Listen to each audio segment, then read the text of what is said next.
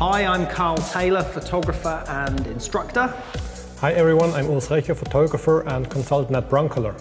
And Urs, we're going to do another how-to video. This one's quite interesting because we're photographing a Siros light as a product shot, and you're using Siros lights to photograph it as well. Exactly, yes. Siros shoots itself, yes. So we've got a Siros at the back there with a big softbox, and there's the product. This is not, we're not using this to light, this is the subject we're taking a picture of. Talk me through, Urs, what's going on here? What's happening? In my eyes, the easiest trick to do this is to have a huge softbox just behind the object. And this, of course, would create here some white shine. Now, the white shine works perfectly if the background is dark, but it would not work nice on the softbox. Yeah. So that's why I use here this flag in between. So you get this lovely rim light all the way around the product, black on black, but separating. A little bit like the aubergine shot we did. Then you're going to have to introduce more lighting to highlight other areas of this product? Absolutely, and the tricky thing, what we will talk a lot about is, I don't know whether you can see it from the camera, there's actually a Broncolor writing here. Okay, and it's black as well. That's the fun part, you know, it's black writing on a black lampade. So how do we get this? It's glossy black and that's a matte black. And exactly that's how we can separate two blacks, you know, because they have different degrees of reflection. Yes. Yeah. This on the lampade, this is more a diffused or a matte reflection, and the Broncolor writing is a little bit more shiny. There's a lack on, so we work with this. Yeah, so the light's going to react, bounce off it a little bit differently. Exactly. What's this extra one in here then, Urs? That's, it's just, I call it a window, you know, because here I have, let's say, light all around, and these are very aggressive backlights. Straight into the camera. Straight in the camera, and even if we use a lens shade, this is not precise enough. And of course I could have a flag here, a flag here, a flag here, and a force from below. And it's just easier to shoot through this kind of window. So this is basically your flare blocker. That's a flare blocker, yes, exactly, yeah. Okay, well, let's get started. Let's see what happens with just your first light, and let's see what it does. Let's have a look. So I'll let you see the light first. If we take this flag just for a second, we take it out. So with no flare blocker. Shoot it like that. I put it back in, and then we can compare whether it actually makes a difference or not. Okay. So there's the first shot. Let me just get this out of the way. Oh, okay. Exactly. Yeah, you can see the difference. You can see this quite clearly. I mean, this is Look, you see all that flare wrapping in around here. Especially here, it's very lowering bad. The contrast and on then the black. It's stuck. Yeah. And it's very important to do this at the beginning. Yeah. Because if you have additional lights, and maybe if you don't work on a black background, maybe you work on a grey background, in the end you can't see very precisely, is it flare or is it light in the background? So it's always good to do it with that first light that is likely to cause the flare. It's nicely rim lit, but we're not obviously seeing a lot going on the front of it. I guess we now have to look at what are you going to do to introduce some illumination on this side? Yeah, I'm going to use at least two lights. And for the first light, let's take care on this light first. We have actually two options. I could shoot it in a way that this shiny Broncolor writing is slightly brighter than the lampade, or darker. But there must be a contrast in between. Yes. So, and I would quickly like to show you both options. Let's have a look, Good, that's enough already. So, and now that's the softest possible light, so a reasonable sized softbox, but very, very close. Yes. The light is soft, but probably I won't see almost nothing. So we've got Siros illuminated beautifully. We've got this blue bit. The shape is all coming in, but we can just barely see the word Broncolor on that product. This makes the light a little harder, and you will see that all of a sudden the brand name will show more clearly. Okay, there it is. Look at that. Right, so this is due to the reflectance of each surface. Exactly. One is matte, one is gloss. Exactly. All right, so from the other side, we just take another Siros and we use it with a P70 normal reflector. However, just an open reflector, a standard reflector is a little bit uncontrolled in my eyes, so I'm just feel a little better if I use it together with the honeycomb grid. this just cuts the light that wants to go right or left. So I have it on the lampade, but I don't have it on my black background. I don't have it in the lens. So just a little extra light control. Right. Just switch it on and make a test shot.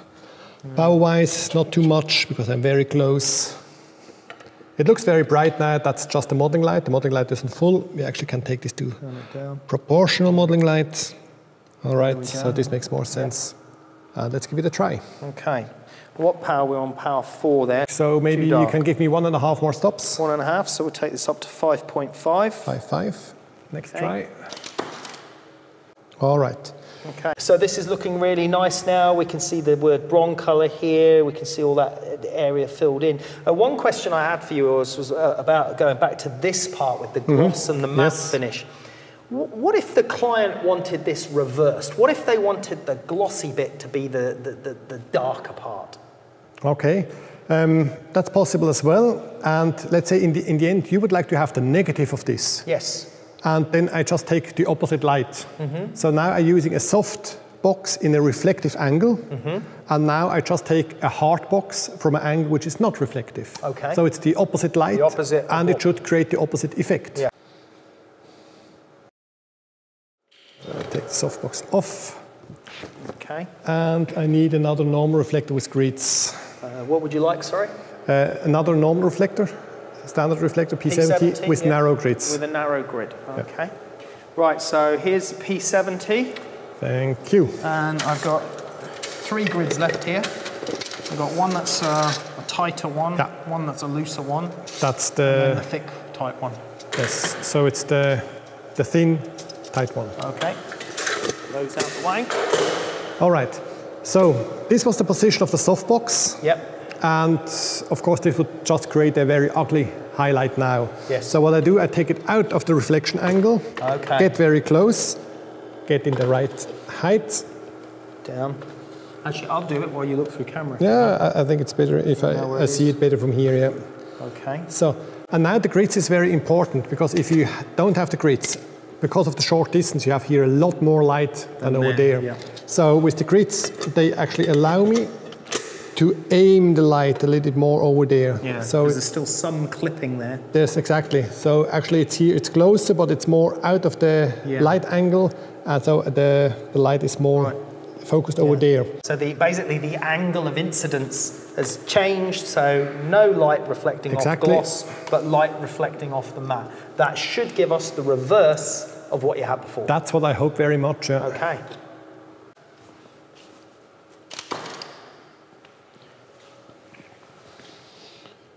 Oh wow, look, excellent, that's great, isn't it? So that's the complete opposite of what we had before. Let's just flick back.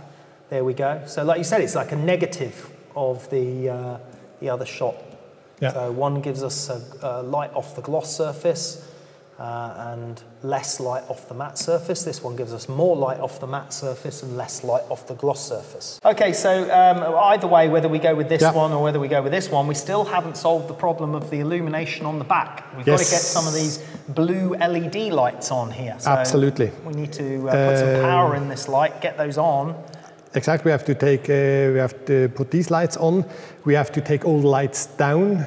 The HMIs modeling lights off. Exactly, to close all the curtains, and then we have to go for maybe 4 or 5 seconds exposure. Yeah, okay. Let's try this. Let's try it. Modeling lights off on all these other lights then.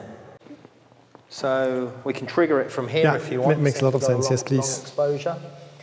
And we're going for 2.5 seconds exposure now with the flash combined. And then what you see as well, compared to the final shot there, still the cable is in. Yes, and the cable is in, which obviously we could comp 2 shots together to without the cable if we don't want the cable in, because obviously that's adding a little bit of extra distraction. But besides from that, you've managed to capture in one shot the outline, the logo, 2 versions of the logo, which was really interesting. And by combining it with this 2.5 second exposure, we've got the LEDs all illuminated as well. Okay, I think that was a really good explanation, Urs. Yeah, very good. So let me just put the lights on again. So Urs, I was really impressed with that one. That was a great little how-to video. For people to find out more how-to videos, more how-to stuff on the Broncolor website, they can follow Broncolor's Facebook page. Absolutely. Then they get a regular update on what's new, either if we do a new video or not everything is filmed. You know, we have a lot of how-tos which are just a picture and a lighting diagram and a little text explaining everything. Yep. We try to have one new how-to every 10 to 14 days about. Great. So for more information, more great how-to videos and diagrams, lighting diagrams, follow Broncolor on their Facebook page. Thank you very much for watching. Thanks a lot. See you in the next video.